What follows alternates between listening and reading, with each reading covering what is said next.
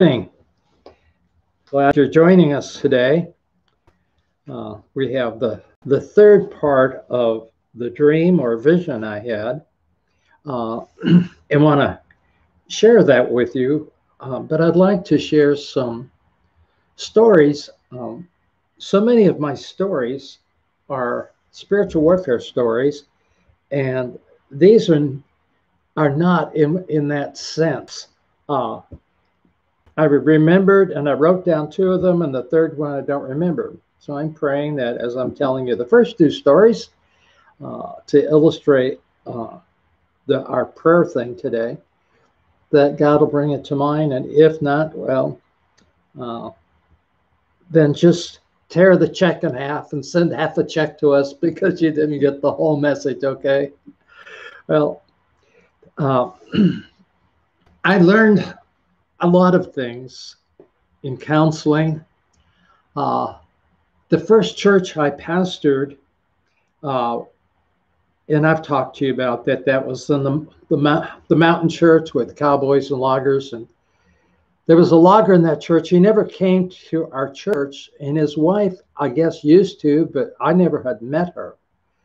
And they were Norwegian from Norway.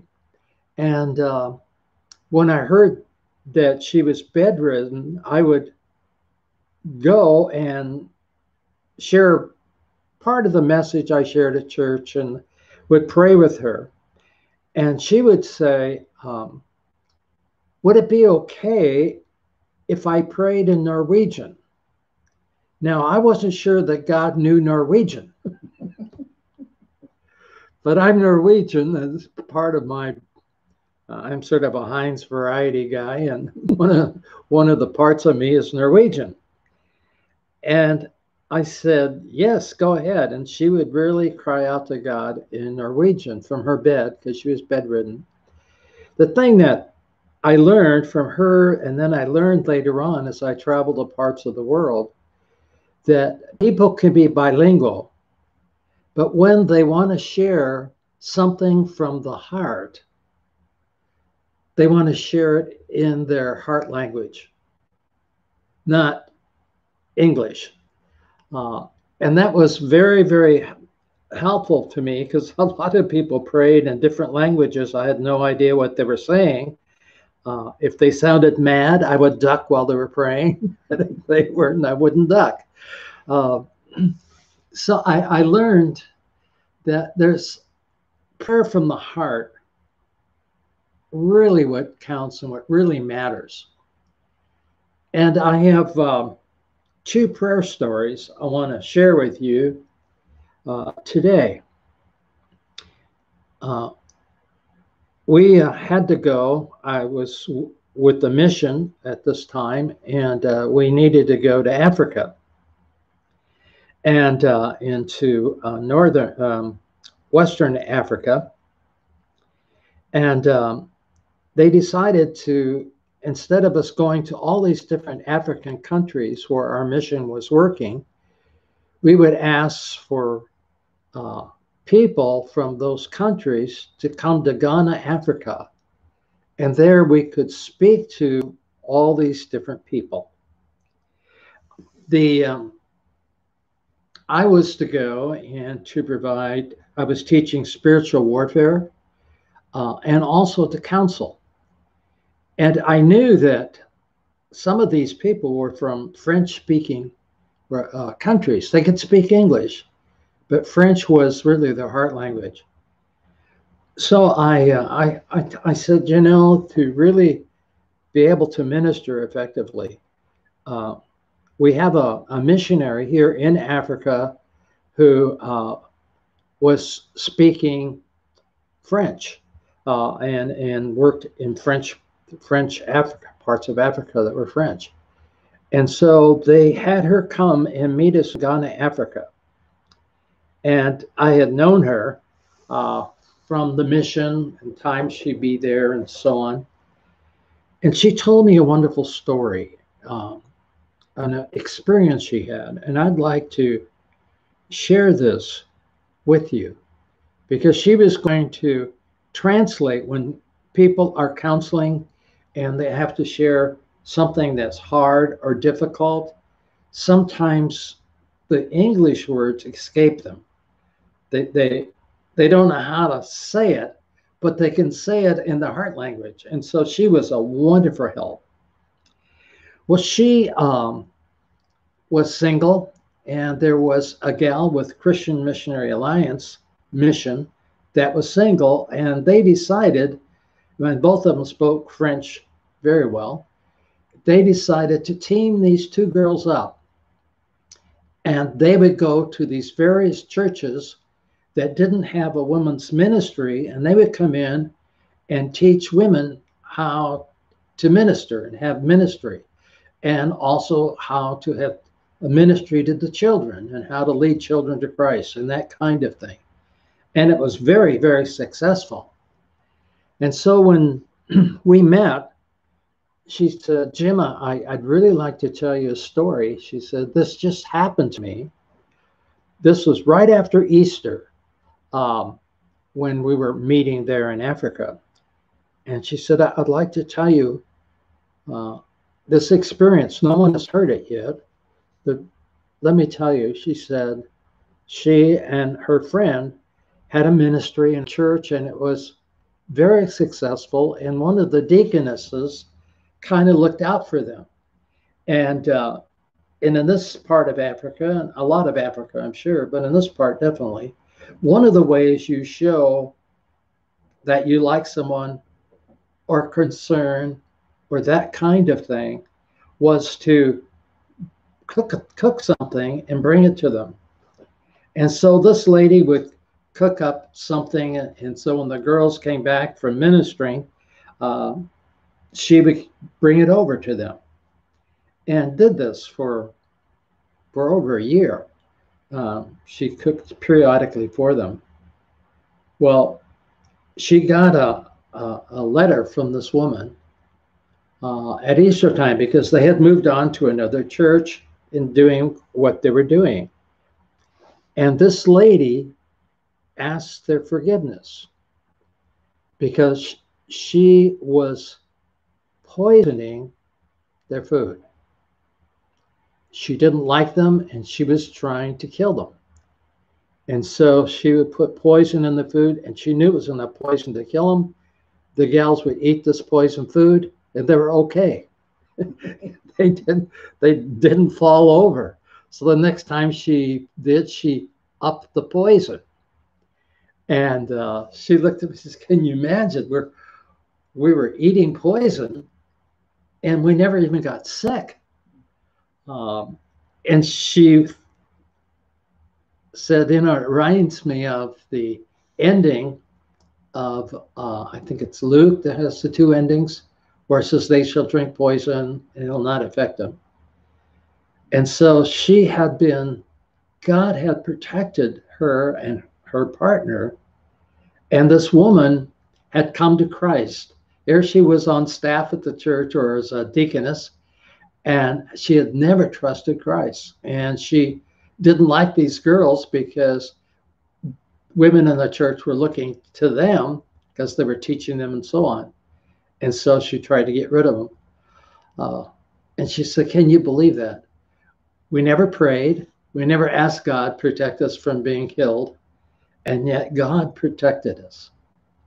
And that's, to me, a wonderful prayer of God's protection. You know, we can pray. They were committed to the Lord. They had a prayer life. They were being used of God. And yet, when it came to touching them, God protected them, even though they didn't pray about not being poisoned.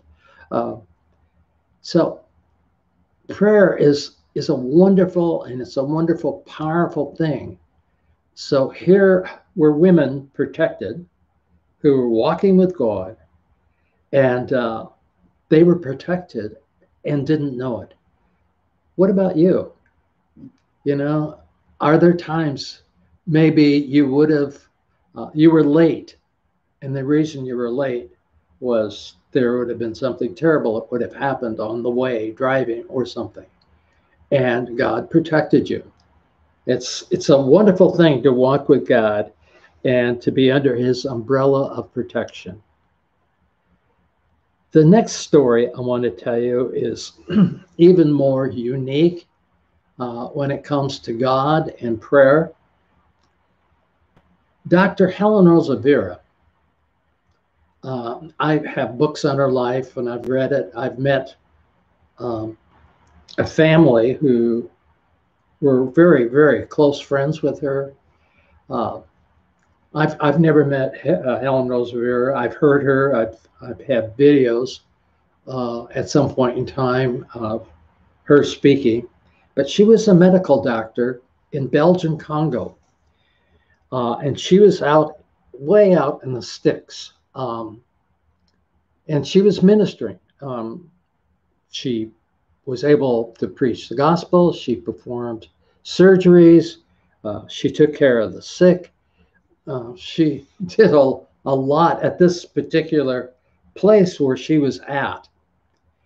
And she also ministered to children. So she just was working all the time. Well, Helen Rosavera was performing a birth, and the mother hadn't come to full term. And in the delivery of the baby, the mother died. This African mother died. And they had this preemie baby. And so it was very important. And of course, this is out with no electricity, no modern of anything. And Dr. Rosavera asked one of the ladies that works with her to bring them a hot water bottle. And there was just one. And she went to fill it with water, but it was so old, it just ruptured. And so she's going, oh, what are we going to do? This baby's got to be kept warm. It'll die. It will not survive. So she asked this woman if she would sleep with the baby, and then they would try to figure out what to do the next day. So the woman did sleep. The baby survived. This little tiny preemie survived. And this woman had also another daughter that was, I think, about 3 years old.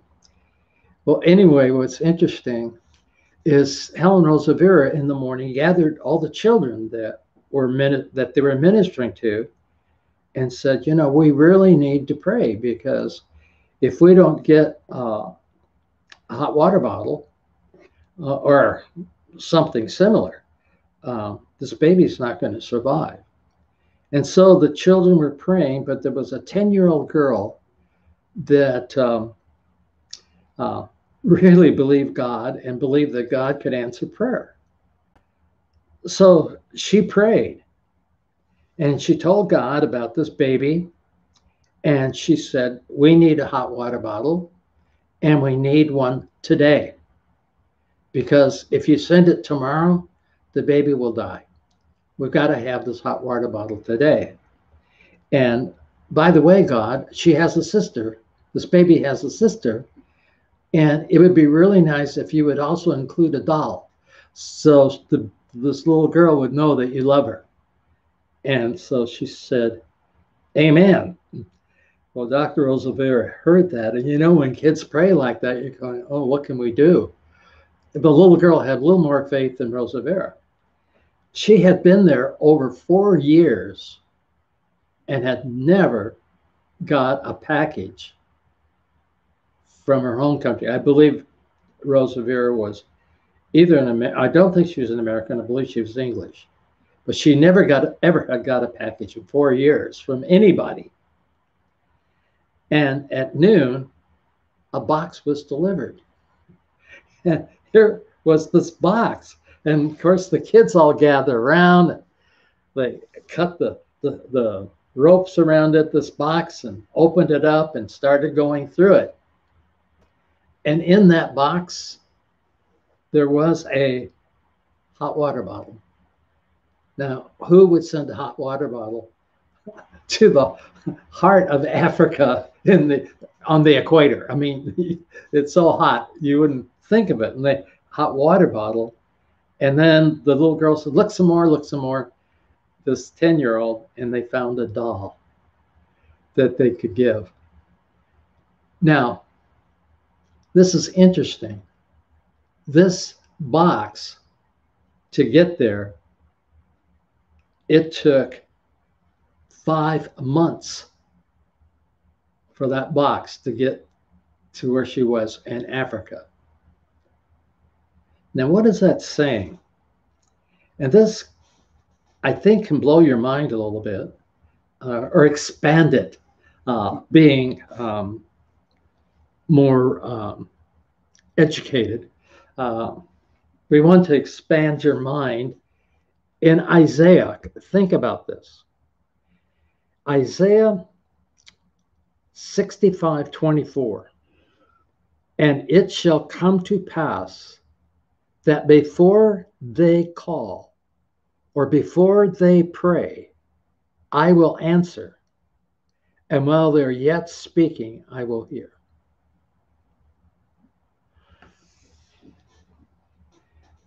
God knew that these girls were being poisoned, and he protected them. God knew that there was going to be this preemie baby, and they were going to need a hot water bottle. And he knew that they ought to put a doll in for this little girl, so this little African girl really would believe that God answers prayer. So that package was put together 5 months before they prayed about it. Now, I'm sorry, but that blows my mind. God answered a prayer before I knew I had a need, and answered it specifically, not just generally. Oh, they got a box. No, because it had normal, bandages and, pills and things like that in there. But who said, let's put a doll in there? Helen Roosevelt is probably not playing with dolls anymore as a medical doctor. It's just, when you think of that, and that verse, that's a good verse for you to think about. It shall come to pass before you pray, I will answer. And while you're yet speaking, I will hear. So God can provide for our needs before we even know we have needs. So when we pray, we get an answer to prayer, but the answer, there was a chorus we used to sing, I believe the answer's on the way. I don't know if you ever sang that, but we used to sing that in church. I believe the answer's on the way, And see, when you pray, you need to what? Believe the answer's on the way. And what I don't know, what I need to pray for, I'm trusting God, he's going to take care of me. Whether, whatever country I'm in or whatever I'm going through, God will take care of me. Okay, now,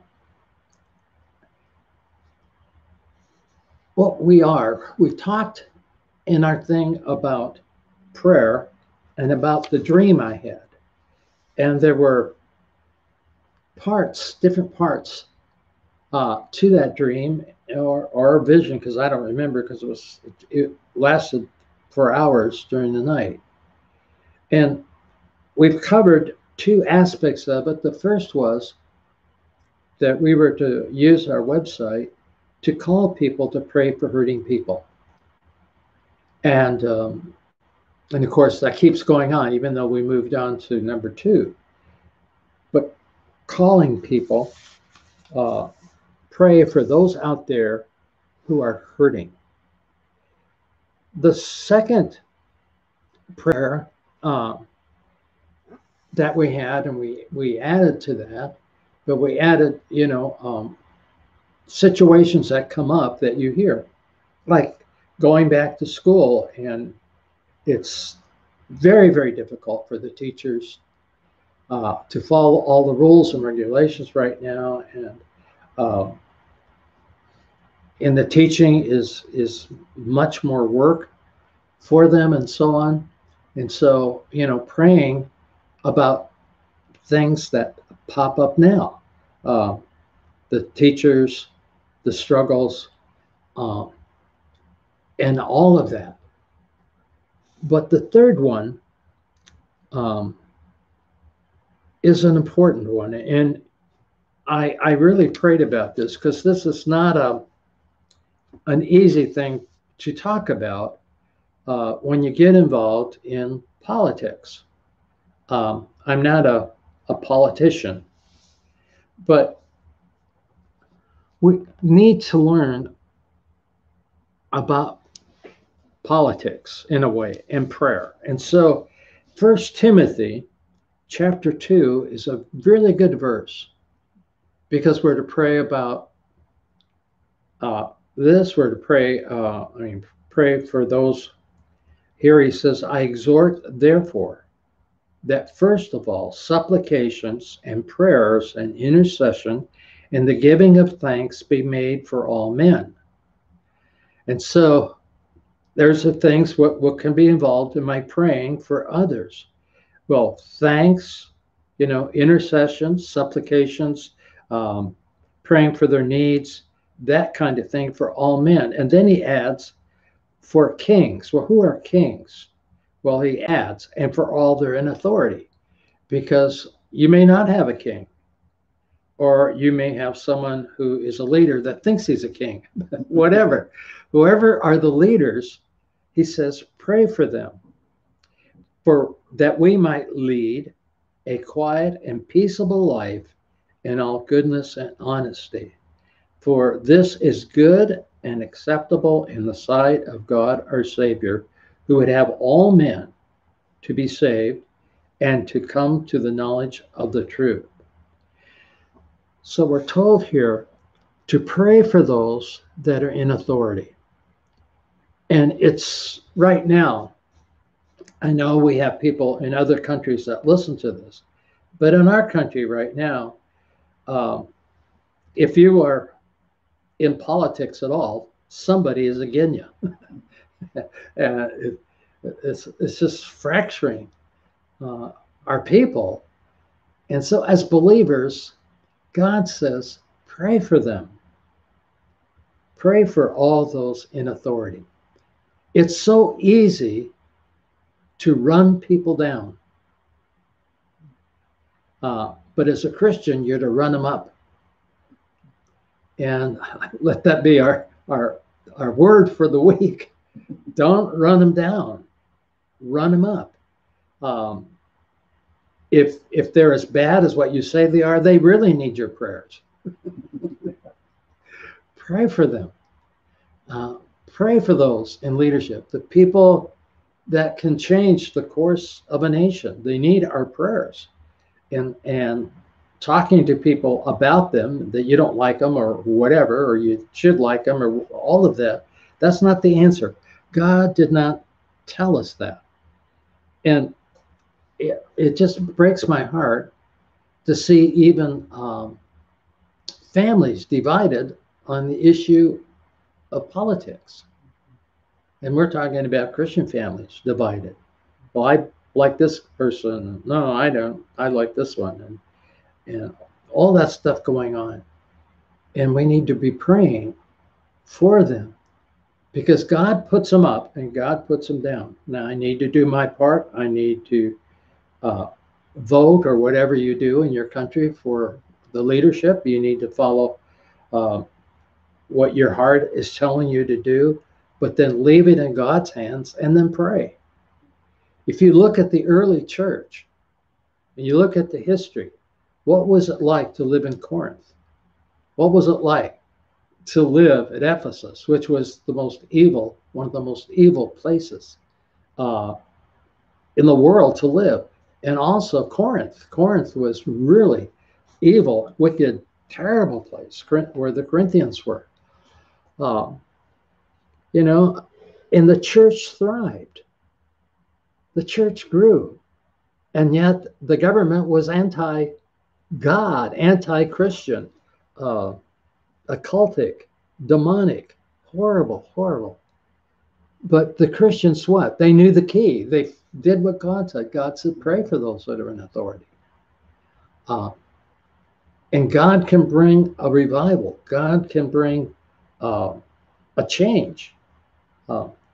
So, beloved, don't let the political atmosphere destroy your walk with the Lord, destroy your family relationships, but let it be a motivation to pray. You know, as Helen Roosevelt and those kids prayed for that little preemie baby.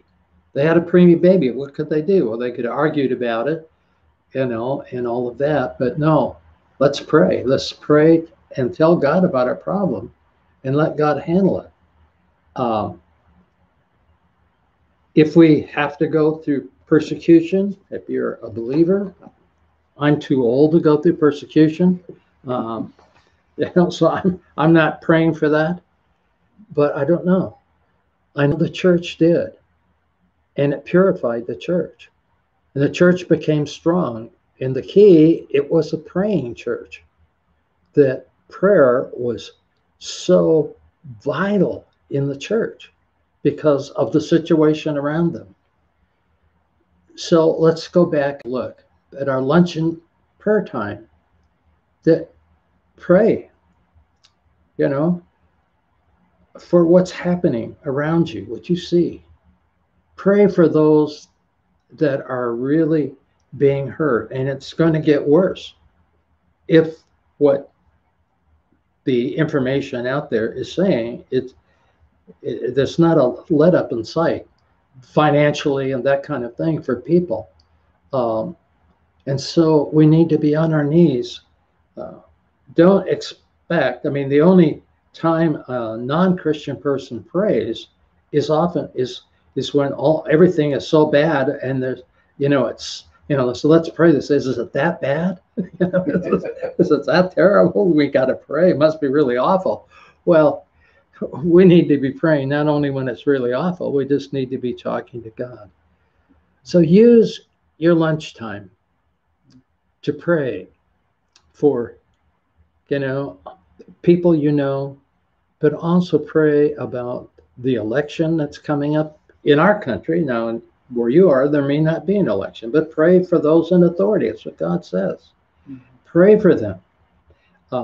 Pray that there are people in authority that have come to Christ because people were praying. And so remember, before they call, I will answer. And that's such a wonderful verse, to think that I'm going to have a need, and yet God pre-knew it. Now, you say, explain it to me. I can't. How could Helen Roosevelt explain the box that was sent and had just exactly, specifically what they prayed in it? That was packed 5 months before. I can't. Father, I pray that we might just see you as the God of all time, the God who knows. Right now, whoever's watching, you know where they are. You know what they go through. Lord, I think of some of the friends that I know that right now are going through some very, very deep waters. Surgery,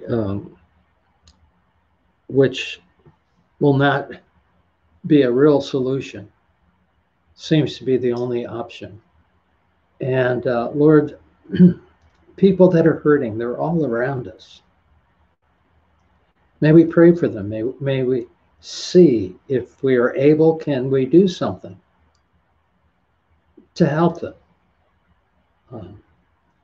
And so, you know, remember, the Lord says the next time you want to run somebody down, the Lord says that's not biblical.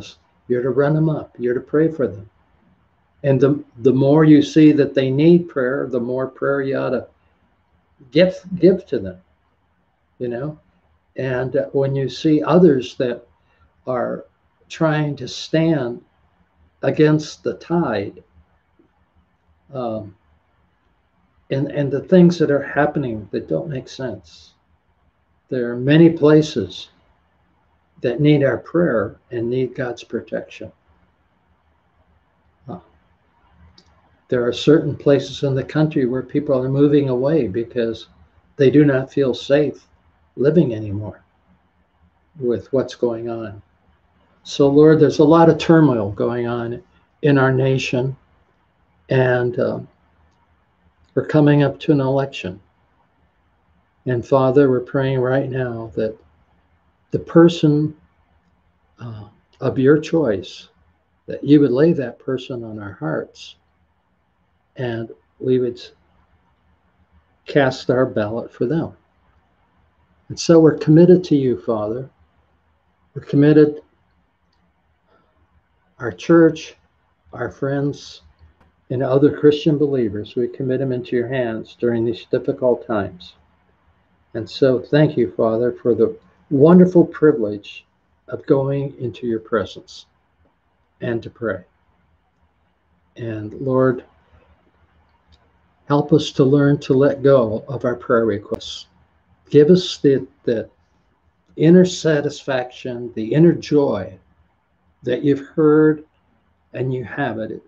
It's what they used to call, Father, praying through. I pray till I know that you've heard me and I can let go of it and trust you to bring about the right answer. So we thank you, Father, that we can take our requests and lay them at your feet, and that you're able to answer them according to your will, not necessarily ours. In Jesus' name, amen.